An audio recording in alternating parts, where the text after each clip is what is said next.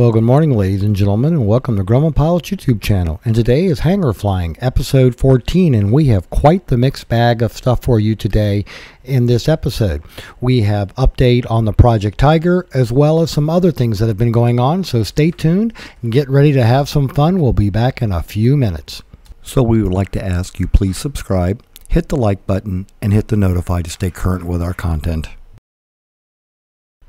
So here's what's been going on with the Project Tiger. We have ordered the CD-ROM from the FAA for the aircraft records, and the reason for that is, as you saw in the last episode, that the registration for the Project Tiger finally arrived. Now we want to verify that the FAA actually did get all the lien releases bound to the records of the aircraft, which is why we've ordered a copy of the CD-ROM, so we can verify that there are no liens on the airplane anymore and that all the releases have been bound to the records.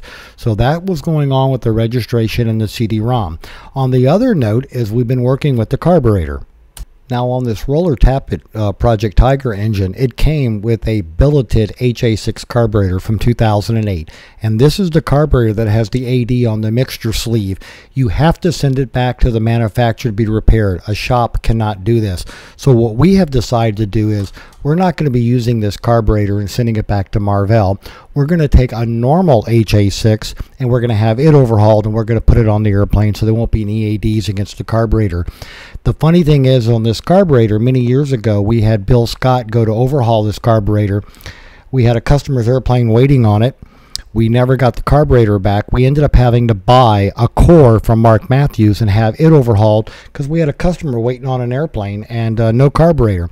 And then finally we sent a bill to Bill Scott for the core carburetor he had, and after a year he finally mailed the carburetor back, and now we're having it overhauled and recertified for this Tiger engine.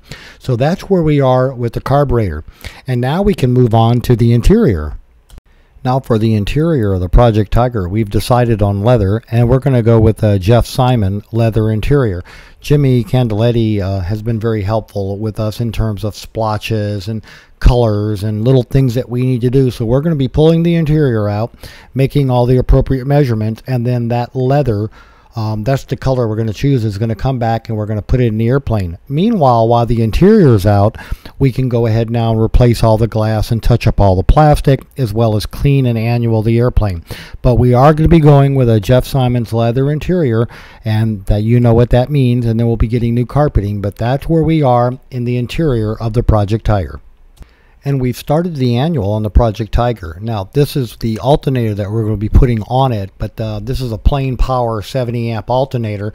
This is on another airplane, but again, we have the plain power alternator and voltage regulator that will be going on the Project Tiger. And we're starting the annual so that when the engine comes back, we'll be legal to fly it to the avionics shop and have the full panel put in. And because we're having a full panel put in the airplane, we're not going to be needing the metal panel overlay that we've been hanging on to for a number of years from Fred Costa. So here's a metal panel overlay. For those of you who haven't seen it, this is what they look like. This is the left-hand side. We'll have a right-hand side here in just a minute, but we're not going to be using it, so it is going to be available for sale, and I will put out a Grumman Gang message to that effect, letting people know that I have a metal overlay for sale.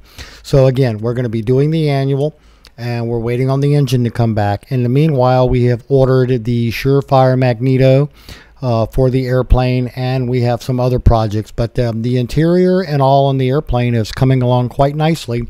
And now that Oshkosh is done and we've gotten all the airplanes of customers kicked out of our shop, we have a lot more time to work on the Project Tiger.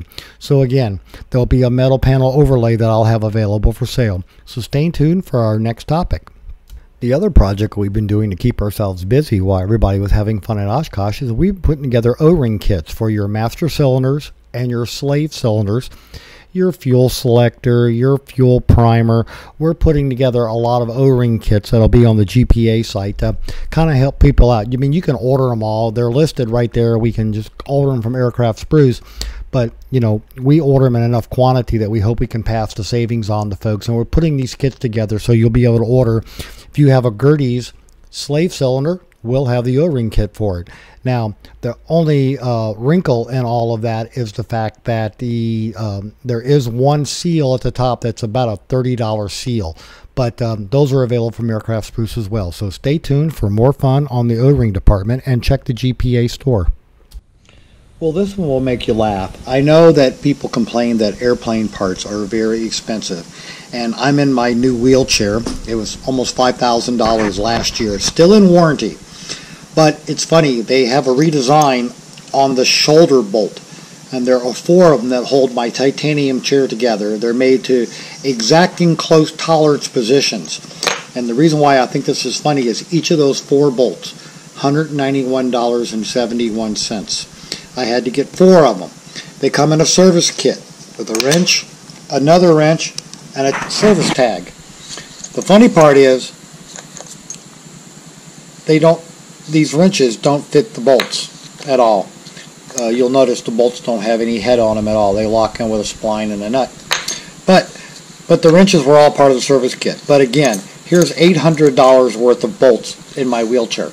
Not covered by warranty because I bought it, not the insurance company. So I just thought you'd be amused by that. So it makes our shoulder bolts for our Tigers and our Grummans that hold our wings together, they don't look so bad now, do they? I'll talk to you later.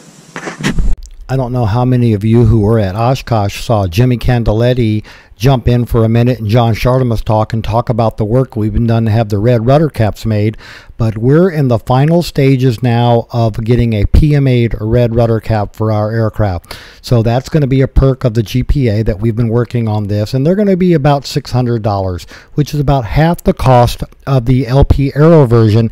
And the nice thing about these is, 1, they're PMA'd, and 2, they're already coming fit and trimmed for the airplane. They're going to be ready to be bolted on. Minimal amount of customer sanding and filing to get them on the airplane so that you don't break them, and that's a big perk because the ones you get from LP Aero, they're raw and you have to trim them all to fit your airplane.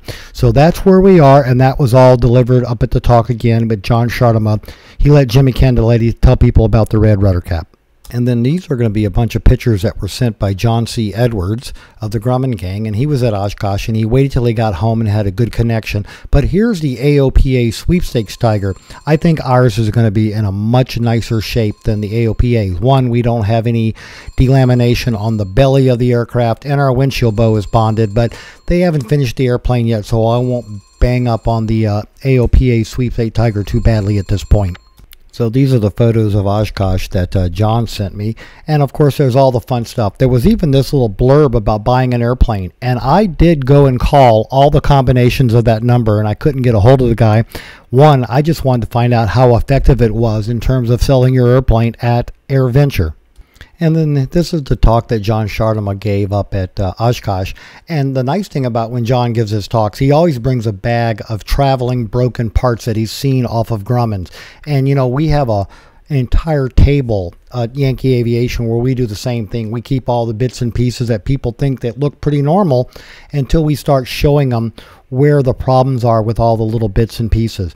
And so this is all showing up around where the stabilizer on the back is, and all the corrosion that can be in there that you can't normally see, which is why you want to keep the birds out and keep everything clean, and that helps prevent in the delamination. But then John brings all the pieces of the honeycomb and the brackets and everything from the rear that have gotten worn from people putting their flaps down too hard.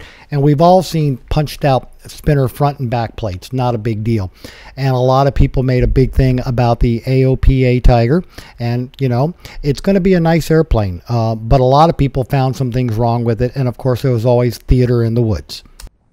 Well, good morning, ladies and gentlemen. Today we're going to talk about tap testing, and what we use to tap test with is an AN970-4 washer. It's a big washer. It has a little bit of mass to it, and as you can see, that's a hollow sound. But here's a bond line. Tap, tap, tap. Hollow, hollow, hollow. Tap, tap, tap.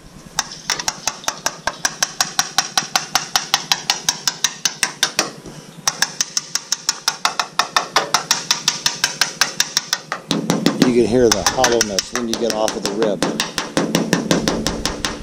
Rib, rib, all the way down. But this is how you tap test.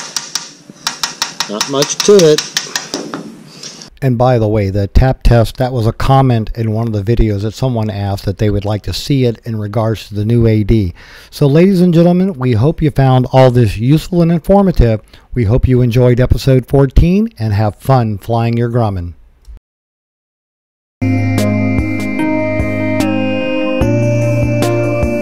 So you've all known our older cat, Freckles, our cat supervisor, and we'd like to introduce the new cats to you. We have Hopscotch there on the left.